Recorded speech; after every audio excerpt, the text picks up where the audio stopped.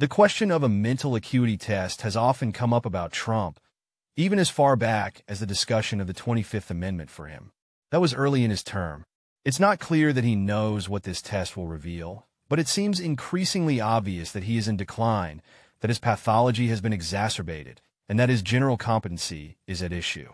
All indications are that he is becoming more and more unhinged, unstable, and unable to run a campaign or a staff, to develop national or foreign policy, or for that matter, to run the country. None of us can afford to have him back in the Oval Office. It should be clear to all of us that he would be a dangerous threat to the country on day one. Kamala Harris is not suffering from any such impediment. This is the moment for her to challenge Trump on the issue. She should lay down a challenge where they would both take these tests.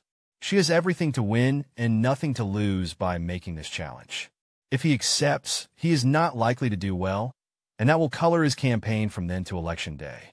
He may back out of the debate, as he did before, and possibly out of the campaign altogether. If he rejects the challenge, well, that would likewise color his campaign. We're only weeks away from the debate, so now is the time. Before, not after the debate, and certainly before, not after the election itself. All of us need to have him take the test so we can know what is troubling him and how serious it is. This should not be covered up by those around him or by the media.